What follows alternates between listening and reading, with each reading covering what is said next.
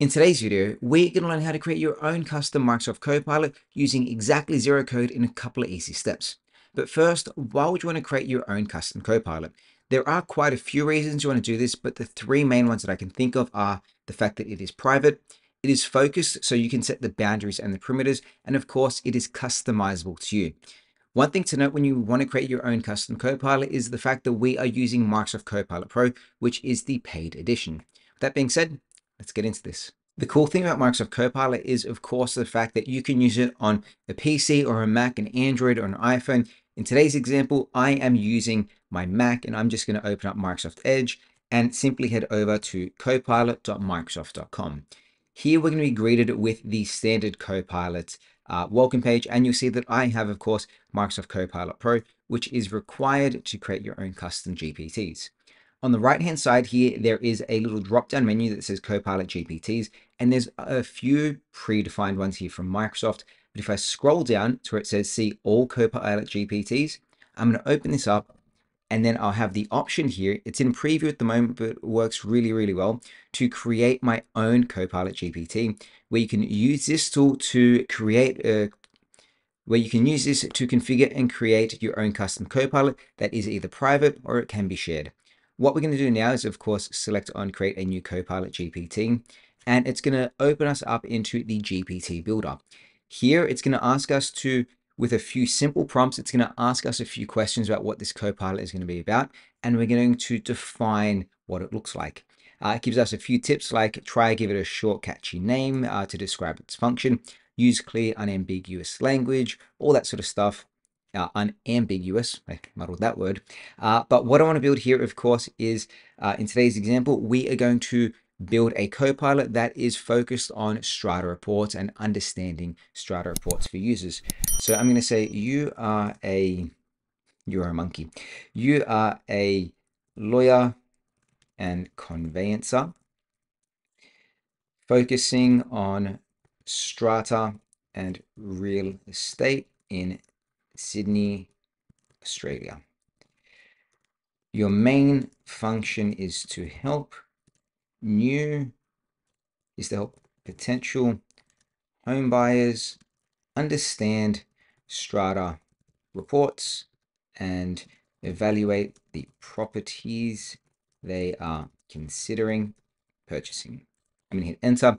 So I've given it a very good prompt as to what kind of GPT I want it to be.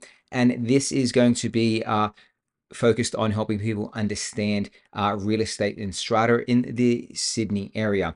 And it says, great, it's going to start taking that and giving us a few considerations. And then it's also going to ask us to consider some constraints. Are there any topics or areas that the Copilot should avoid discussing? So I'm telling it to avoid discussing anything outside of New South Wales because obviously we want to focus on New South Wales. And then I want it to focus on helping the end user understand the financial situations of that strata report, because strata reports can be quite lengthy, quite long, and quite hard to understand. So I've given it a few parameters here of this is what you should focus on, but also this is really what you're going to avoid. And it's going to give us a few more prompts here before it's ready to build. It's going to tell us it is updated and it knows that it is focusing on New South Wales real estate. And then the question it asks is, what sort of tone, how does it want to interact with the people? Should it be formal, professional, or friendly? And should it use technical jargon or keep it as simple to understand? So I'm telling it to be professional in its tone, and it can use technical jargon because that is important to know and understand if you are reading these reports. But of course, explain it in simple terms. If it uses things that you don't understand, it will use that jargon, of course, because that's what it's designed for in that industry. But then it's also going to help the end user understand what that jargon does mean and the implications of it. Then finally, it says, let's add a personal touch. Is there anything unique or specific you'd like your Copilot to do? Such as, do you want to greet users in a certain way or a particular sign-off? I'm going to say there is no particular way that I want it to work, but I actually wanted to say you can only answer using the reports uploaded. So I'm going to upload a few files into here, and instead of giving it access to the entire web where it's just going to pull generic pieces of information, I'm actually going to say you're only going to work on this specific report or reports if I was going to upload a few of them. So I've got a sample report here that I'm going to drop in. So I'm going to drop in that sample report. You can, of course, add multiple to here. It's going to upload, and then I'm going to hit enter, and I'm going to say you can only answer using information from this report. This is really cool in the fact that if you're looking at a specific property or a specific document, instead of having access to everything on the web, you're telling it, no, we only want information from this specific item here. So this is now uploaded, and then pretty soon we'll be able to work. Once we get the option of stop responding, it's going to tell us that the Copilot is updated. And now the last thing it wants to do is, of course, give it a cool name. You can give it a name on its own, but it also gives it something descriptive, or gives you an option here called Strata Lawyer Bot. I'm like, that's cool. So I like that name. And now we have a name for that Copilot. Cool. So what we've done here is we have defined the role, the goal, the constraints, the guidelines, and we've personalized that Copilot. We have two options here. We can, of course, hit preview in the top right-hand corner, or if we're happy with how it works, we can simply hit on publish. I'm going to go publish for now because this will give you two options. The first one is save and publish to only me. So this means only I can access it, or I can go everyone with a link. If I go confirm here, it will actually publish that Copilot. So I'm building this live with you guys. And when I did this before, it was fine. When I hit publish, I get this error, right? Saying, there we go. So what you saw there is there was a few times where I hit publish and it took a few seconds for it to work. And I'll tell you why that happened. If under the create section next that says configure, you can go through and check all the information here.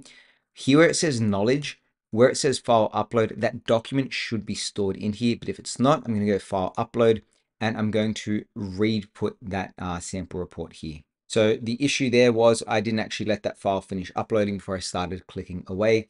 I could have created this video and not shown you the errors, but I think it's really cool that you know how things actually do work. And while we're in this configure section, this is where you can go back and make additions to that Copilot. You can see here is the description of that Copilot. Here are all the instructions that we built. So you told it what it was, the goals of it. Of course, you can add more files here. And then you have the option of the capabilities of allowing it to access the web or not, or you can use it to generate images or not. For now, I'm going to keep it as web browsing is available. Image generation, I'll turn that on for now too. But we can always come back here and make more adjustments to this Copilot at a later date. But let's hit save for now. And again, you see it is in preview, so sometimes you have to press that save button 1 or 2 times. But let's go publish, or let's just go preview. It's going to take us to that exact same link. And now we can see here that we are in copilot.microsoft.com. And then on the right-hand side, we have those different Copilots we saw before. But now we also have our Strata Lawyer bot. And it gives us a few prompts of what can you ask it? Tell me 5 things about you. Give me a pitch. I'm just going to say, tell me 5 things about you, just to show you what this looks like.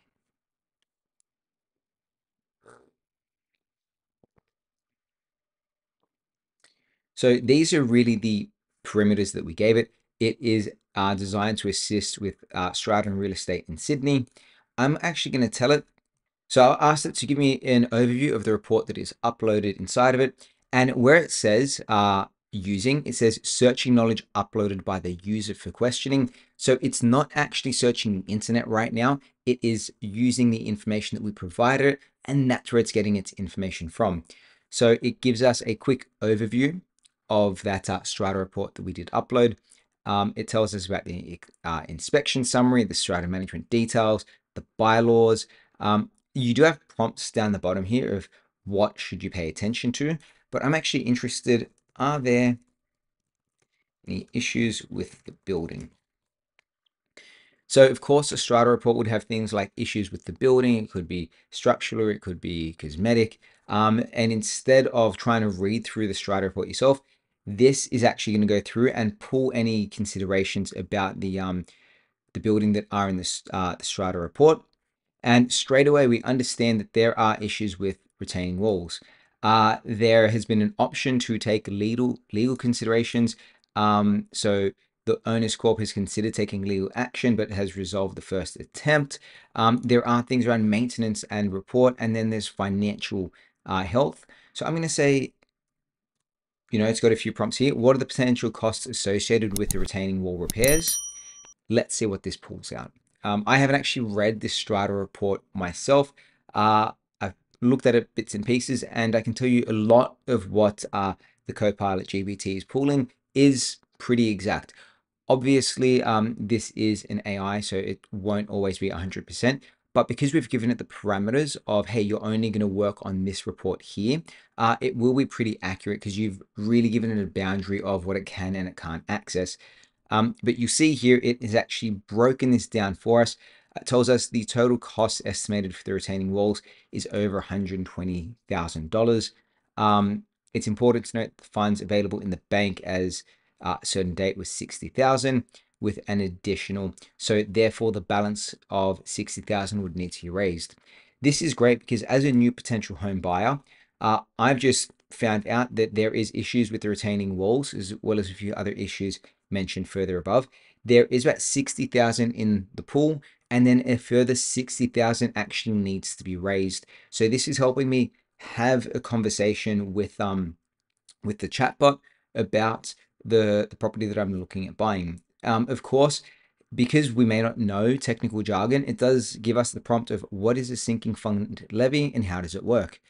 So obviously, if it's your new or your first home, you might not know what a sinking fund levy, and this is where it helps you understand and break down that technical jargon so you can not only read the strata report, but you can actually understand what it means and ask it questions. What if there is not enough money in the sinking fund? Very serious question, especially for a new home buyer. And that's just the prompt that's popped up here. And this will give some information about what is, what could happen. Notice in the response here, it didn't say pulling from the document. It simply just said, here's a few things that could happen. But this didn't actually get that from the document. This is using its own information. Maybe I'll say, are there any other issues the building we need to know about? So this is a very generic question, but are there any other issues with the building we need to know about? So this is now, again, going to search the document we uploaded, and it's going to see if there are any issues. So we've got here about our past complaints and disputes. We have issues around the maintenance and the improvement works, the fire safety certificates and defect reports, financial irregularities. So if we're buying into this building, it does suggest there may be limitations in the financial records provided. So maybe we're not getting the full financial picture here. And instead of reading through this 50 page document, we can use this to speed up our knowledge of that building and then of course get a more informed decision about whether we want to purchase this property or not.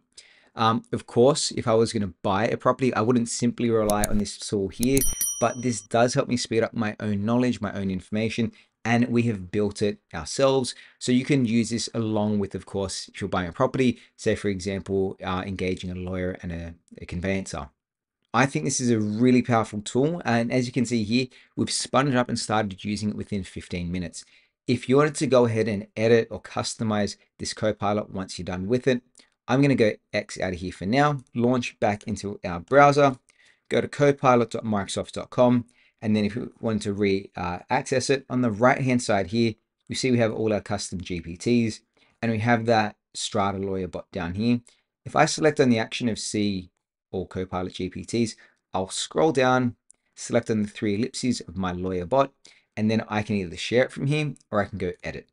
In the edit section, it's going to bring us back to this page here, and then I can go configure, and then I can go ahead and add more files into this lawyer bot. I can actually say, I want you to use, I could also tell it I want you to use web information from Australian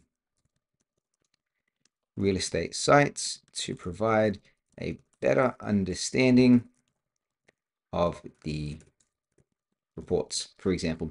So you can go ahead and you can customize it here by giving it more information and more prompts. When we put this in, so it's going to say here's a few sites that can be useful. And then these resources will be available. Would you like to add this information to your GPT knowledge bot? I'm going to say yes. And now it's not only going to pull from that information on that Strata report that I gave it, it will now also start pulling from these websites as well, for example. So it's really cool and really easy to configure.